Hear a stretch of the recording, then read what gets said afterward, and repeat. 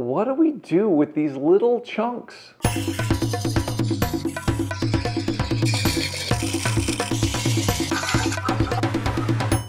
Hi, I'm Kent and welcome to Turn a Wood Bowl. Today we're going to take these little chunks and hopefully make something really cool out of them. I'm asked often, what can I do with the little cutoffs that come from my turnings, my larger turnings?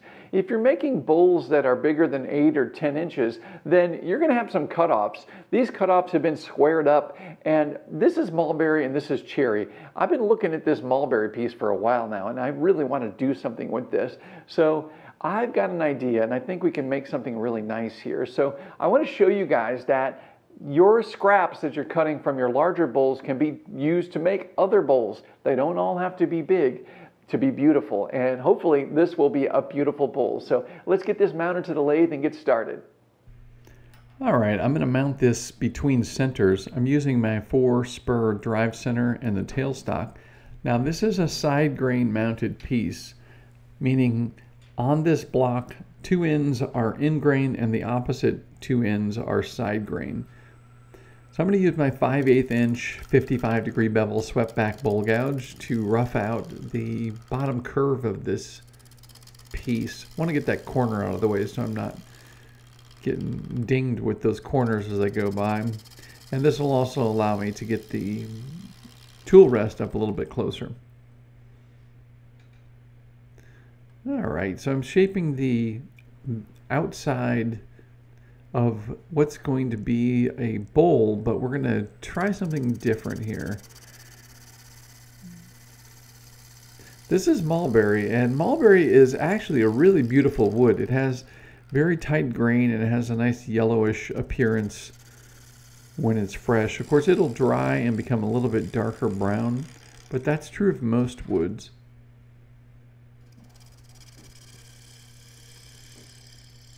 I'm just shaping this curve. Now, you have a couple options when you're roughing a blank like this. You can clean up the face and then clean up the edges, and then you have a perfect cylinder, and then you can start doing this. Or you can kind of just start going at the corners like I am here and kind of just paying attention to the shape that's occurring. I kind of like the fact that this has this curve on it out of a square block.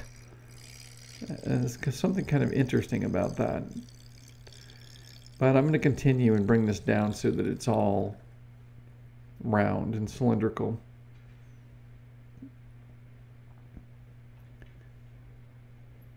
So I want to keep that tool rest up close as I'm progressing and stop the lathe and move the tool rest in. I'll keep removing material here so that we've got the side leveled off. Yeah, mulberry is actually a really nice wood to turn, especially if you can find specimens that have large bases where you can make pretty good sized bowls from it. It's actually a really nice tree species to turn.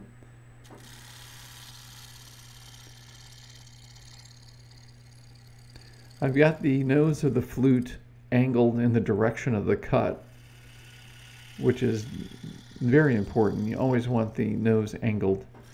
We go over to all the details of how to master the bowl gouge in my Bowl Gouge Mastery online course. You're going to want to check that out. If you're interested in getting really good with the bowl gouge, or if you haven't used the bowl gouge and you're thinking about using a bowl gouge, you're going to want to check out that course because we go over everything you're going to need to know to master the bowl gouge.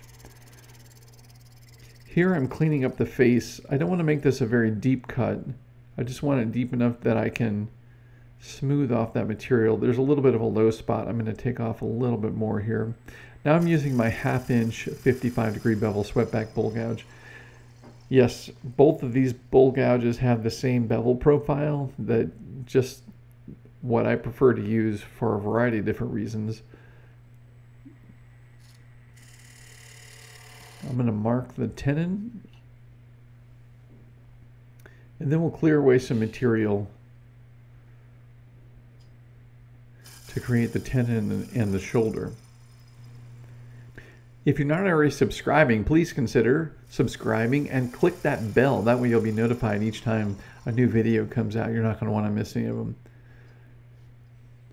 So with the tenon cylinder shaped, I'm going to continue making that curve on the exterior of this piece.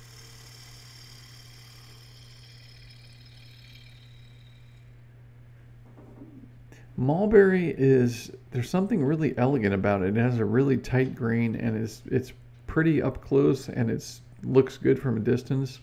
It's pretty much true of most of the fruit trees out there. Most of the fruit trees, or the fruit-bearing trees, they usually have dense wood grain fibers, and they're typically very nice for turning.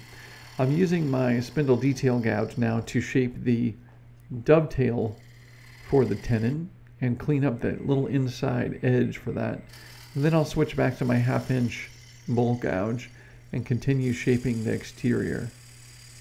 Here you can see how I'm creating a flowing curve on this. Now, if you're using a tailstock and the tailstock's in your way and it's difficult to do a push cut or start a push cut towards the base of that, one technique that you can use, you can see right there how I can only get in so far with the push cut. The base of this is looking a little too thick and bulky, and that's not what I'm trying to achieve. I want this base to be a lot skinnier and a little bit more interesting. So, and I want to see that right now. I don't want to wait until I clear the material from the inside and flip it over. So I'm going to make a few cuts here so that I can visually see the shape that I'm going to eventually create. So I made a push cut against the supported grain direction. That's okay to do if it's a small cut, but you don't want to be doing that frequently because you are going to tear out in-grain fibers. If you need to know more about supported and unsupported grain cuts, check out this video. I've got a video that explains exactly what's so important with the supported grain cuts. If you notice there, I got a kickback, and that's because I had left the angle of the flute open just a bit. I've got a video all on that as well. You're going to want to check that out. Those kickbacks that you get typically at the rim or the bottom of the bowl, they happen for a very specific reason. And if you want to solve that mystery and prevent that from happening in the future, then check out this video. Alright, so I'm going to use some scraping cuts and then some shear scraping cuts. Now the scraping cuts are when the tool is close to being horizontal or parallel to the rails of the lathe. The shear scrape, the handle of the tool is dropped at about a 45-degree angle. And that allows the tool to basically do a very light shaving of material and instead of a deep cut. And with the shear scrape, you can you're very flexible as far as the direction you can move. You can actually move. It's the only time with the bowl gouge that you can move left and right without there being any consequences, because it's removing such a thin layer of material. You can go back and forth without the fear of ripping out in-grain fibers. You can see how thin and minute those little shavings are. Now, I was just noticing that this dovetail is not quite as clean as it could be. So I'm going to clean this up a little bit. I'm bringing my spindle detail gouge back up there. And now it's time to turn this blank around. So I'm going to take the drive center out, and I'm going to attach my chuck.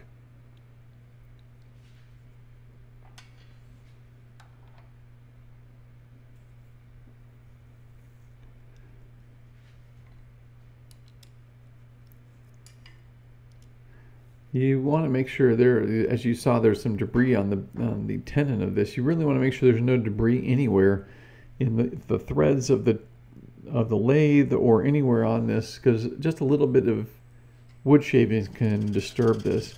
Now, I'm going to make some light cuts here for a couple different reasons. I'm pushing in towards the headstock because I don't want to create a lot of stress with the tenon. And I'm kind of getting a feel for how this piece is going to turn and how stable it's going to be with that tenon in the 4-jaw chuck. Because I'm going to do something here in just a moment that's going to be a little bit more dramatic, or different, I should say. And I want to make sure that the tenon is going to be able to hold this. So I'm kind of slowing down my pace just to see where we stand and everything seems to be pretty good. So what I'm going to do is I'm going to use my narrow parting tool. Now this is a parting tool that's sold by D-Way Tools, and I'll put a link to this tool and all the tools that I use in the description below this video, so check that out if you're interested. I like using this parting tool because it's very sturdy, but it's also very narrow. And what I'm doing is I need a chunk of this center of the bowl to use later for something I've got in mind. So I'm going to part out a section as if I were coring a bowl. The biggest thing you need to take away if you're going to try this with a parting tool is to never go in one path. In other words, don't just bore in one direction without making extra passing cuts here. Because I need to get around the edge and get towards the bottom of this, I'm going to make like a cone shape. I need to turn and cut multiple paths so that I have plenty of space left and right of the parting tool so that it doesn't get bound up in here. If I just go in straight without widening the path, this will bind up and it will catch and it will snag. So instead, you can see how I'm widening this path, which also gives me more access to the base of this shape. Now this is kind of a no-no. I've told you guys many times not to use spindle tools on side grain mounted bowl blanks. The only exception to that is the fact that this is such a small piece and I'm meticulously opening up this cavity, so it's making it very difficult for this tool to catch. So I'm starting back from the beginning and creating a new angle, so this gives me more access to the base of this cone. What I want to do is I want to turn down towards the base of this just enough that I can loosen it up and pop it out of there. If you have a piece of exotic wood and you don't want to just turn the center of the piece away in shavings, this is a good technique to use to have an extra chunk of that wood to use for another purpose. You can see how wide I made that path, so there's plenty of room for the tool to reach in there. And I'm almost at the base of this. I don't need to go all the way to the bottom.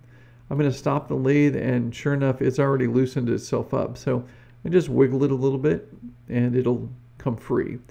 So now I have this piece to use for something else later on. So I'm going to level off the rim of the bowl, and I'll start shaping the interior of this piece. I like to angle the rim down into the bowl. It's just a personal preference. But that'll actually help with the design of this particular piece as well. Now I'm going to use that parting tool to make a nice clean 90-degree ledge here. I'm just going to remove a small amount of material. Now when I've talked in the past about not using spindle tools on a side grain mounted bowl, this is a good example of where you can use a tool like that. And you can see how light I'm making these cuts. There's not a lot of material there to create a catch. Just very, very light cuts, just doing a little bit of scraping at a time. Just a small amount of material. But what I'm trying to do is create a 90-degree ledge that will hold a lid. I'm going to clean up the side there just a bit.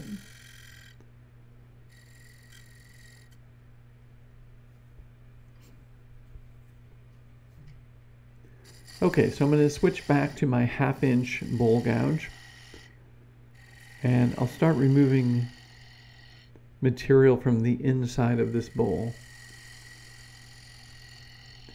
Now the bevel, the size of the bevel from the cutting edge down to the heel is too wide to make a clean cut here. So I'm bringing it up on its side. If you notice, I was up at about a 45-degree angle and making more of an arc. So I start the cut with the flute closed. That way I don't get the kickback. Then I open the flute and continue the cut. Now the other thing I want to do is I want to undercut that rim just a little bit. If I just cut down like I'm doing now, it's going to make the bowl feel very big and heavy, like it's a large bowl with a small opening in the middle. So instead, I really want to undercut that rim. So I'm going to continue making these cuts till I get pretty much the curved shaped interior that I want. But I got to take down that rim underneath, or the area underneath the rim rather. And I'm going to do that by reversing the bowl gouge. Now this works only if you're pulling out towards you. And you want to do this very lightly. This is a scraping cut and it's against the supported grain direction. So I will need to sand and smooth out those in-grain fibers there because they are getting ripped out as I'm doing that. Now to pick up this cut, I'm actually starting with the flute almost completely open. And that's a really good way to get a catch. As long as you don't take in too much material, you can get away with doing it. I'm reaching across the lathe and I'm bumping the camera. Sorry about that. It's a tricky position, but I want you guys to see it. That's why I kind of have the camera in here tight. And I'm positioning the bowl gouge so that the flute is open for a couple different reasons. Basically so that the shape of the curve of the nose of the bowl gouge can follow that curve without the heel dragging and creating a burnished edge behind it. Now I'm going to use my round nose scraper. This is a smaller round nose scraper. I have a larger one. I don't use this often, as you know, but when you get into a small piece like this, you can see those ridges and those little gouges that were happening. I'm not able to smooth them out completely with the bowl gouge, so I'm just using this tool to take down the high spots and smooth out those grooves. That's the only reason I'm using this. And I have the bowl gouge, or I'm sorry, the round nose scraper angled upward to the left. That's an important little trick, and I've got a video all about that you're going to want to check out as well. The round nose scraper can actually be really helpful in situations like this for smoothing out any rough areas. Alright, so I'm going to sand this, clean this piece up, and then we'll carry on. The nice thing with the mulberry is it sands really well.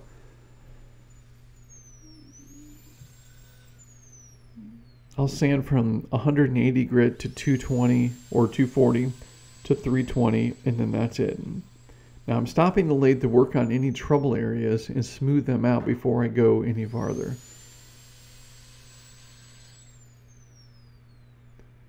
Alright, that's looking pretty good.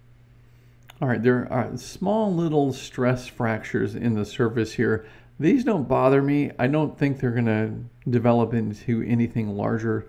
This piece of wood is dried for a long time. So the way I deal with these little surface cracks is to apply some waterproof tight bond glue and then just quickly sand with the grain of the wood. The sanding will create dust which fills in the top of the glue and it cauterizes that glue. So it basically makes those cracks disappear. It's like making a filler and filling them all at the same time. So sand those smooth and then continue with the sanding process until everything's smoothed out. Alright, so with this piece almost completed, I'm going to switch over to the chunk of cherry. Of course, black cherry is another fruit tree, and cherry is one of my favorite woods to turn because it turns and cuts really well, plus it just looks gorgeous once it's been turned into a final piece. So instead of putting this in the bandsaw to shape it into a circle, I'm going to tighten the tailstock there. I need to make sure that stays tight all the time. I'm just going to quickly nibble that edge down until I get down to a cylinder. Just making a simple left to right cutting pass with the nose of the bowl gouge turned in the direction of the cut.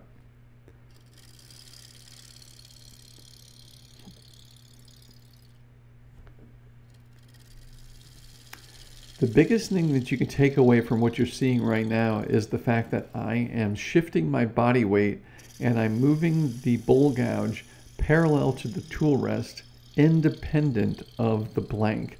What does that mean? Well, it means that I'm moving this gouge intentionally from left to right, and it just happens to be wood in the way that it's cutting. I'm not letting that block of wood dictate how the tool moves.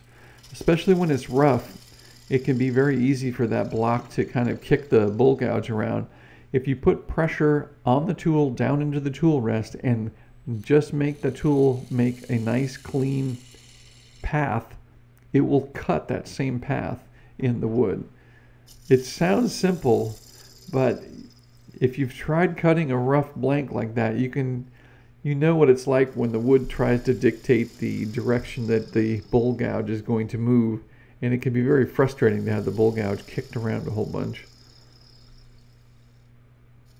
If that happens to you, basically apply more downforce in through the tool onto the tool rest, and make sure you're shifting your body weight in a nice, even manner. All right, so I'm shaping a tenon and a shoulder on this block of cherry, and now I'm using my spindle detail gouge to shape the dovetail for the tenon.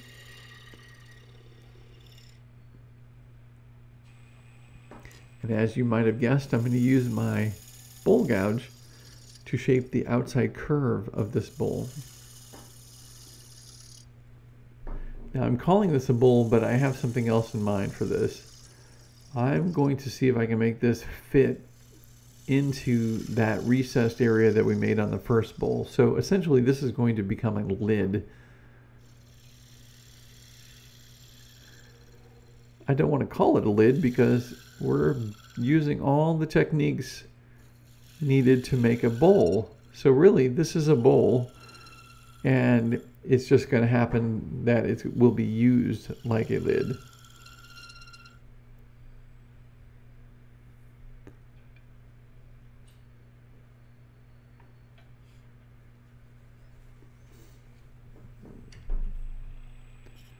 So I'm making a scraping cut here just to remove material and shape the top side of this.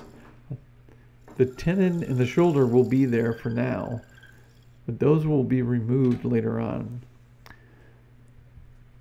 So I'm going to take this off the lathe and switch it around in the chuck.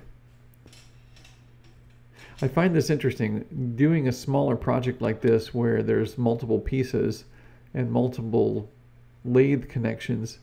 It can be actually pretty time consuming, and there's quite a few little things you have to be thinking about.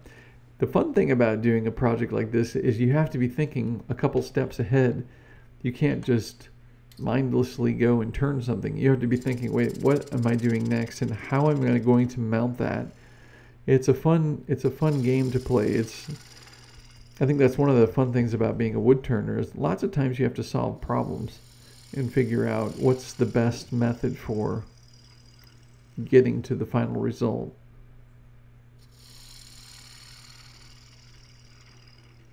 So I don't need quite that much material, so I'm going to remove this down just a bit.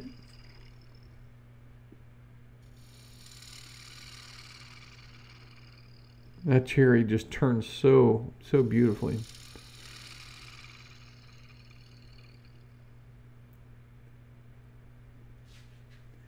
Okay, so I'm taking a measurement with my dividers for that inside rim or that ledge, and then I'm going to transfer that measurement onto this piece that I just cleaned up. Now I'm just using the left side of the dividers. I'm not letting the right side touch, but I need to see that the line that's being inscribed is right under the right side of that divider. That's why I hold both sides up there. Of course, you don't want the right divider point gripping the wood because it would get flipped over and thrown at you, and that would not be good. So just want to be really cautious if you use that technique to make sure that the right side of the divider does not touch the wood. So I'm turning what will become the inside portion of this lid, And I'm taking the first bowl and holding it up there and see if it fits. And it's right where I want it to be. I don't want it to fit first. I want the lid to be too wide so that I have to remove a little bit of material. The other thing I'm doing here with the spindle detail gouge is I'm shaving away just a very small amount and I'm tapering it upward, meaning that if I cut the very first portion too loose and it's wiggly in there, because I tapered that cut, the inside portion of that will grip tighter as the bowl is placed on it. It's not quite fitting there. I still need to remove a little bit of material.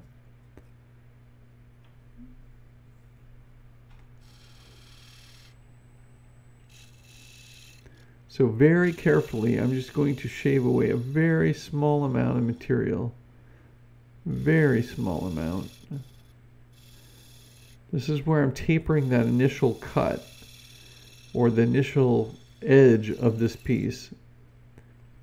Just a hair. Remember, every cut you make, however deep you cut, this piece is going to be doubled, or twice that thickness will be removed from the cylinder. So I can quickly get to where this is too loose and it doesn't fit at all that way. So we don't want that. Instead, we want it to pop on, just like that. There's a little bit of resistance, but it holds on. That's what we're looking for. When I started this project, I was thinking that the lid or top portion would sit down inside the mulberry bowl, so you would see the top rim of mulberry with the lid sitting down inside that recessed area I made. But now that I'm looking at this and it's almost the same diameter as the bottom bowl, I think I'm going to go with that, where it fits together pretty snugly.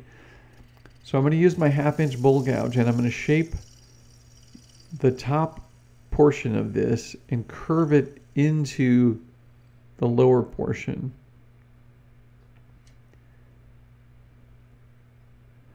And I'm going to use a little bit of a scraping cut to scrape away any of the high spots here.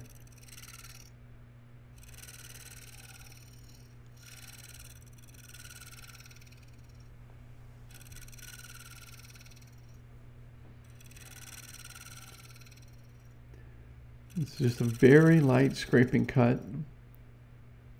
That will help blend the areas together, and so will sanding. So I've stepped down to 120 grit. That's going to take off that edge. Now, the top portion with the tenon is not going to remain. I want this to curve and be a nice flowing curve over the top of this piece.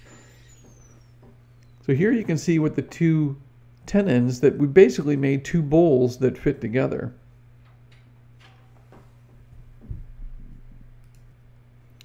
All right, so I'm going to set that aside for now. And then I'm going to put that in the chuck and I'm going to shape the inside of the lid or the inside of the top bowl. I'm going to introduce the tool at about 90 degrees.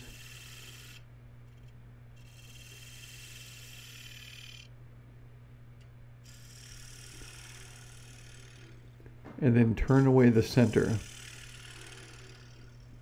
So what I'm doing here is lightening up this lid and making it lighter, so as opposed to being solid wood.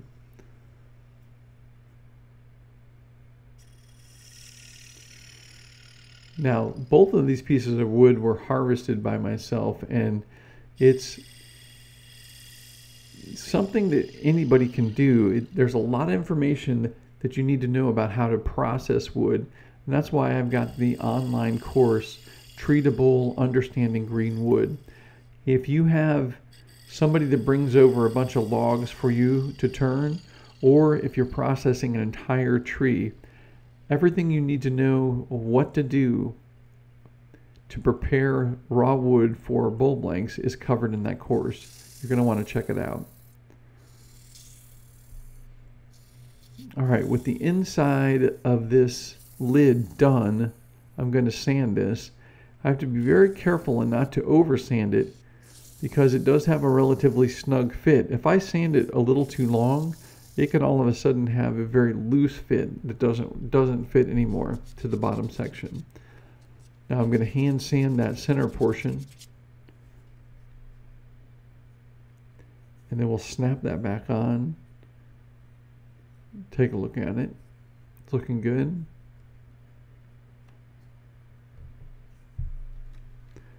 Okay, so now I'm going to take this whole piece and flip it over, and we'll mount this to the lathe with the original bowl on the bottom. Part of the fun of doing a project like this is figuring out all of the moves, and now I need to shape the lid of this. So what I'm going to use is gaffer's tape. Gaffer's tape is something you've probably seen me use in other videos. It holds really well and does not leave a lot of residue. So it's perfect for a situation like this. So we really need to make sure that lid fits nice and snug and there's no play in it. And then I'm simply going to tape it in place and then shape the top of this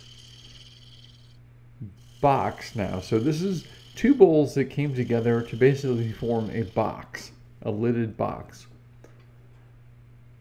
It's a little distracting to have that wobble of the tape going on there, but there's really no way to put the tape on perfectly straight. So instead of looking at that wobble, I'm looking at the wood at the nose of this piece, and I'm just shaping that.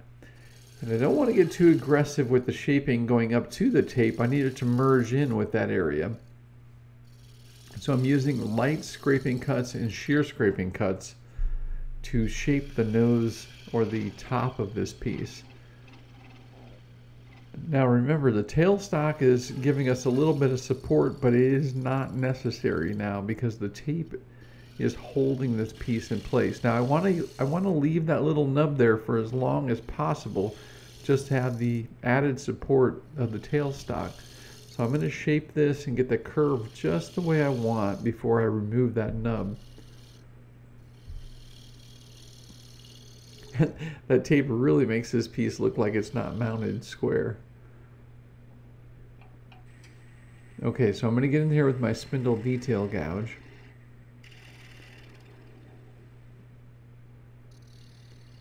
And just clean up this curve. What I'm doing there is I'm looking at the overall shape. I want this to be one flowing curve that goes right over the top of the lid.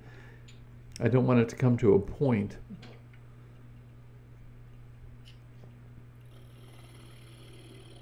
This is important to make very light cuts. Don't want to get aggressive here.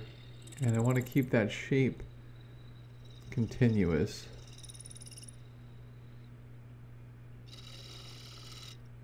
Going to see what happens. I'm going to put a little pressure on there and pop that off, and then I'm going to scrape that level.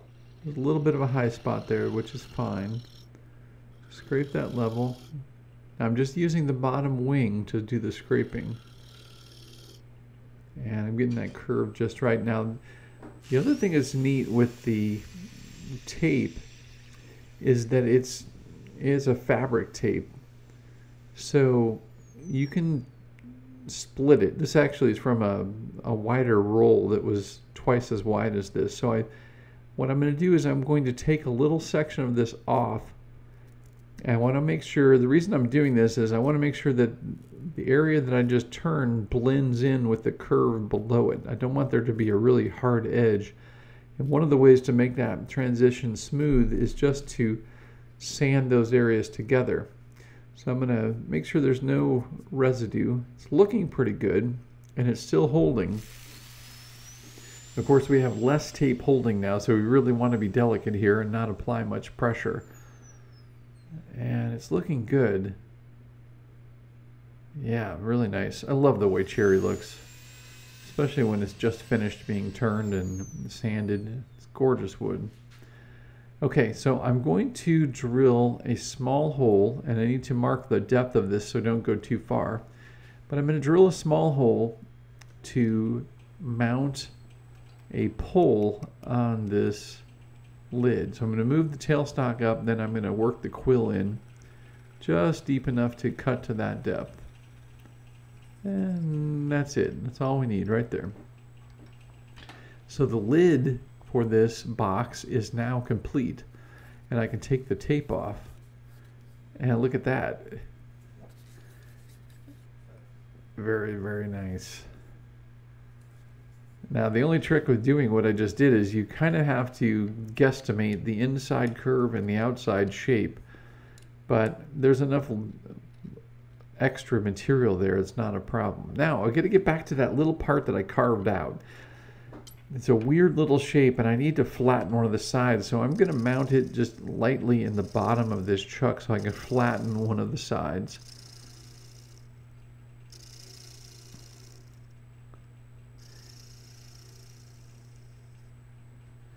Now design-wise, there are several things you can do to make things interesting. You can have an alternating pattern between two colors or textures. So in this case, what I'm going to do is I'm going to have the base be mulberry and the handle or the pole on the lid be mulberry with the cherry in the middle.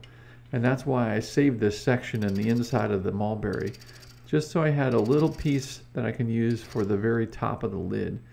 Now I'm mounting this between centers, but again, this is side grain oriented wood. And this piece is not going to be very large. I probably could have gotten a dinky little chunk off the side of this piece before I even started turning. If I had taken that to the bandsaw and cut the corners off, I could have had a little chunk like this to be working with. But I wanted to show you guys how you can take a section out of the center of a small bowl using a parting tool.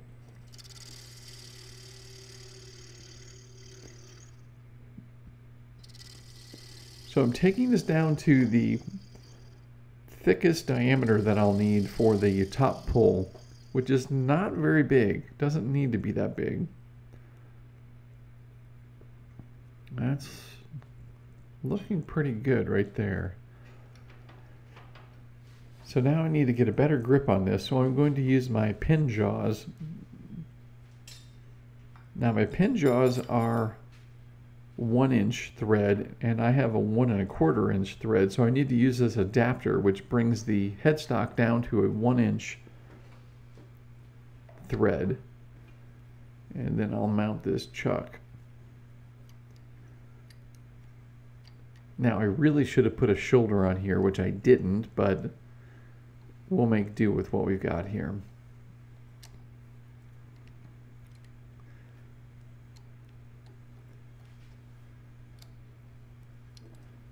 So the first thing I'm going to do is I'm going to take away material on the end of this that matches that hole that we drilled.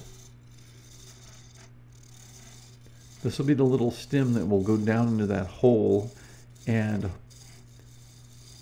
be mounted to the lid. I'm just using my parting tool to part away some material. The parting tool is a spindle tool, and it's really designed to peel away material that is mounted end to end. It's not designed to be used on side grain pieces like this, but this piece is so small that it's not that big of an issue. I'm using my 1/2-inch bowl gouge. You can see how small this piece is. This is my 1/2-inch bowl gouge, which usually looks pretty small, but here it looks very large.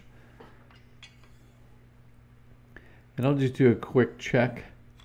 We don't want it to fit immediately. If it fits immediately, it's most likely too small and it's going to move around. So we want it to be too big, and then we'll work down to the size that we need. I'm also going to taper this, so if the end goes in very easily, it should snug up a little bit as it goes. That'll also make it easier to get a good tight fit. Okay, so with the stem established, we can start shaping this handle. And I'm going to use my spindle detail gouge for this. This is going to be a small piece. The chunk inside these jaws is actually much larger than what I need.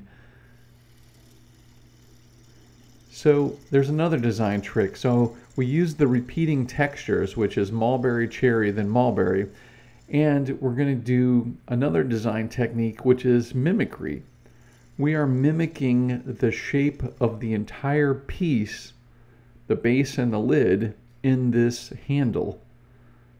I need a little more material exposed. This is where if I had the shoulder there, this would line up a lot easier, but I'm going to hold this in place. It's not going to line up perfectly, but it's going to be good enough to work with. So what I'm doing is I'm shaping this little pull handle to have the same contour as the entire box. So the base portion is wide and then gets narrower at the bottom, and then the lid is the reverse of that but shorter. These are all design features that can be done, and they become pleasing to our eye because we look at this handle and we think, this looks familiar, and it looks familiar because we're holding the whole box and it is the exact same shape, or very similar to the same shape. When I first started doing turnings right next to the jaws like that, I was pretty nervous, but then I discovered that the jaws of chucks do not have the same hardened steel that the gouge has. Now, of course, you can get a catch with it, but it's not going to catch and just grind up the tool. The thing that will give the most will be the jaws, not your bowl gouge. Of course, you don't want to hit those jaws, but it's kind of reassuring that if you do accidentally, it's not going to be that big of a deal. So now I need to get in here to get enough space to bring in that narrow parting tool to separate this handle from the original stock. So here you can see the base of the bowl going up into the lid, just like the piece itself. So when we repeat or create mirrors of designs, it becomes pleasing to our eye, or people see this and they feel comfortable with it because they think, well, we see this shape in the bowl and we see the shape in the handle, and it just has a pleasing appearance to it.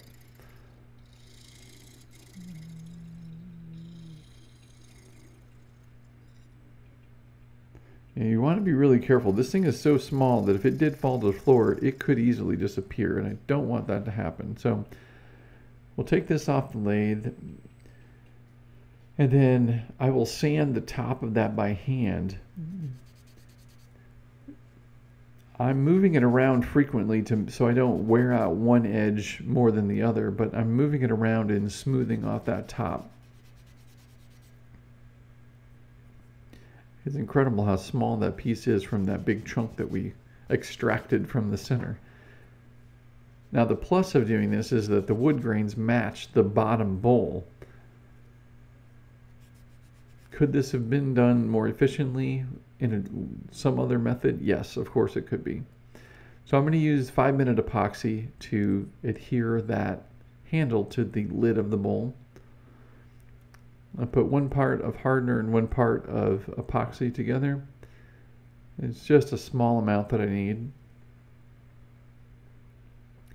Mix that together real quick with the toothpick, and that's a nice little trick too. If you need to do a mix like this, just use a piece of masking tape. It gives you a good solid work surface, and when you're done you can just peel it up and throw it away. So I'm putting a little bit of epoxy both in the hole and around the stem on the handle. Unfortunately, I got a little too much in there and I had a little ooze out. I should have cleaned it up, but it wasn't visible to me too much right there. I should have taken a little time and cleaned that up. So I'm applying tried and true Danish oil. This is pure linseed oil. It's pure boiled linseed oil with no chemical additives, no metals, no dryers, nothing like that. And from 2 pieces of scrap wood, we have this beautiful final piece. Look at that. There's the lid with the matching handle. The handle matches the base, and there's the mulberry base. Absolutely gorgeous. Love this piece. It's incredible you can have a piece of scrap wood that potentially could be a gift that you can give to somebody that looks this beautiful. I love those wood grains. What a fun piece. For two little chunks of scrap wood, this turned out pretty cool. I'm really liking the shape of this, and you know what? A project is essentially two bowls. This lid is just a small bowl that fits over this other bowl. Now, I also showed you a way to extract a small piece of wood from the interior of the bowl. Mind you, this could have been done a lot more efficiently, but this gives you an idea, especially if you have an exotic piece of wood or a one-of-a-kind piece of wood that you want to remove a little bit of the material from the inside to use for something else. You can use a parting tool very carefully, like I showed you, and you can get a section of that wood out. And that's probably going to be the best way, especially for a small piece like this, because there's no coring equipment that's going to be able to do much here. So the small parting tool works really well. All in all, I really like this. This makes a really nice gift, and essentially two bowls makes a box. Kind of a fun project. I hope you've liked this. If you have, leave me a comment below, and if you've liked the video, click that like button. I greatly appreciate that, and be sure to subscribe if you're not already subscribing. Check out my website, turnawoodbowl.com. Over there, I've got everything you need for turning wood bowls, including online courses that are going to quickly accelerate all of your skills. So check it out. All right, guys, thank you so much for watching. And as always, until next time, happy turning.